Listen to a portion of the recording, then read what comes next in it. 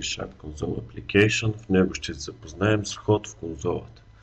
Нека да започнем. Първо ще създаваме един нов проект, както показах в урок номер 1. И първото нещо, което ще напишем тук е едно цяло число. За да е цяло, това са integer числа. И int пишем име. И сега тук го парсваме към рапъра int32. Точно е това console readline. Ние за да пишем в самата конзола. И тук, както от първия урок ви показах, ще го изкараме на конзолата. Число плюс number. За да бъде по-подредено, даже ще напишем и отгоре, да знам какво пишем точно. Въведете число. И нека да видим сега какво ще стане. Ето, въведете число, пишем 5, отпечатваме числото 5. Сега, второто число, второто нещо, с което се запознаем днеска, са дабъл числата. Или числа с плаваща запитая, които могат да имат 14 знака след запитаята. Нека декларираме едно такова число. Декларира се по същия начин, както интеджера. Double, number double го задаваме като име. Тук е един рапър от тип double, parse. А пък рапърите, това са, което наричам рапър, типовете с големи букви, де започват. Това е самата библиотека, оттам той и компилатора си знае какво да си тегли. Не ви трябва да се занимават, да се пипате по него. И тук сега ще се отпечатаме това число. Плюс number double. За да бъде пак по-красиво, ще сложим тук right double число. 5. Ето, дабъл число да кажем, но да обърна внимание, тук трябва да пишете запетая, не точка, за да ви го хвани. Ако напиша точка, сега ще ви покажа какво ще стане. Ето, ще напиша точка, 2.50 и нищо няма да е. Ето, избива грешка. Защото в някои езици за програмиране вместо запитая се пише точка. А тук се пише запитая. Добре, както и да е. Нека и това да го отделим с малко такива. Следващото нещо ще бъде string. Нека да декларираме един string. Да кажем name. Е равно, тук вече не ви трябва парсване. Само си пишете console readline и сте готови. И пак да отпечатаме стринга. Име да кажем, плюс name. Ето тук една грешка, аз сега направих. Винаги се пишат първата буква малка. И тук да напишем въведете име. И ето, 5, число, някакви си, ето го числото, введете име Гошо, ето, име Гошо. Добре, следващия тип, това всичко са типове от примитивен вид. Следващият тип е пак с плаваща запитая, но от тип float. От тип float разликата с double е, че той взима само 7 знака след запитаята. Нека да декларира по малко по-странен начин. Първо се пише един string. str float ще го напишем, на който пак readline ще му сложим. После, за да го декларираме, пишем си float number float е равно на float parse. И тук пишем, ето той компилатора си ни подсказва, string, че иска да приеме някакъв string. Ни го този string, който сме го написали. Console, WriteLine, float, число, плюс number float. Сега ще ви покажа даже и разликата между това с плаващата запитая.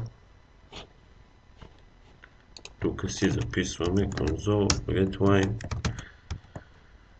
въведете double float число. И така, нека да пробваме. 3. Double число ще пишем едно и също и за двете. Едното само, че ще бъде с повече, ще бъде 15 цифрено число ще напишем. 14, 2 цифри, 4, 6, 8, 10, 12, 14, айде 16. Имаме Георги.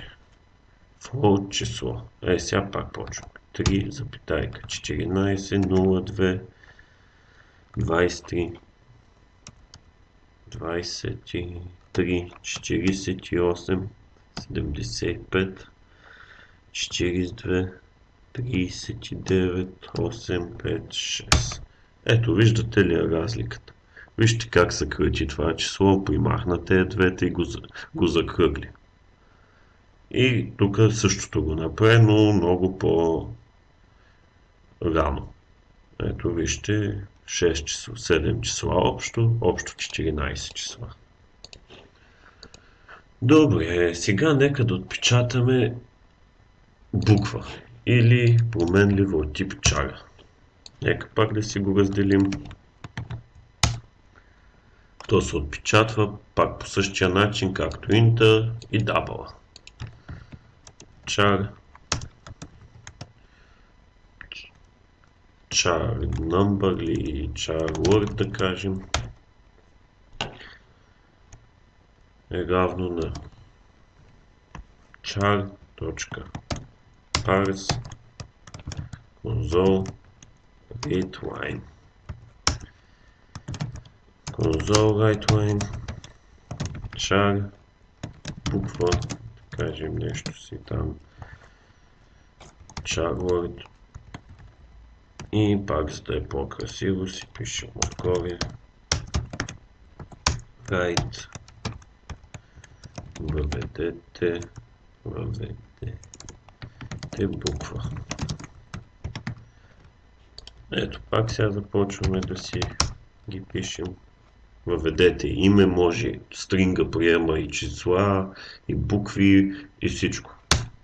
Ето, както виждате, сега въведох числа и си отпечата числа. Въведете float число, готово, въведете буква, да кажем G. Ето, чар буква G. В чара може да си въвеждате и числа, няма проблем. Сега нека да направим една малка програмка. Следващия път ще я направим както трябва, но сега с тези знания, които знаете, ще я направим по този начин. Ще направим една програма, която изчислява лицето на триъгълник или на правоъгълник. Програмата. За тази програма ще ни трябват страни А и Б. Защото на триъгълника лицето е А по височина по страна върху 2, а пък на правоъгълника е страна по страна. Нека да започнем с един int. Ще го декларираме както по-горе. Ако искате, пишете int, ако искате, няма значение, може int 32, int b, int 32, parse. Така, спасани, в момента декларирахме двете страни. Ето, ако я пуснем, ето 5 и 6. Добре, по-нататък ще ни трябва ние да си изберем на кое лице да ни изчисли компютъра. Ако натиснем едно, да изчислява лицето на правоъгълника, ако натиснем 2, да изчислява лицето на триъгълника. С това нека си въведем още една променлива тип integer. Това ни е за избирането на коя страна ще бъде. И нека сега да си въведем къде да го смята, къде да слага крайния резултат.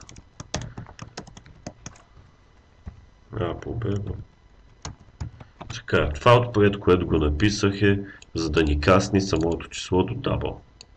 От integer до double да стане.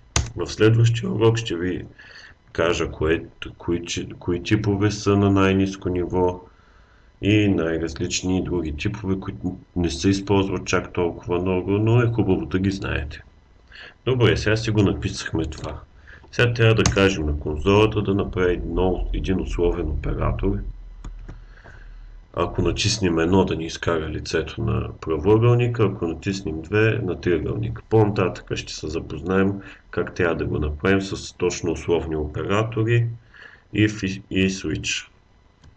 Но за сега с тези знания ще трябва на самата конзола да кажем тя да си го проверява.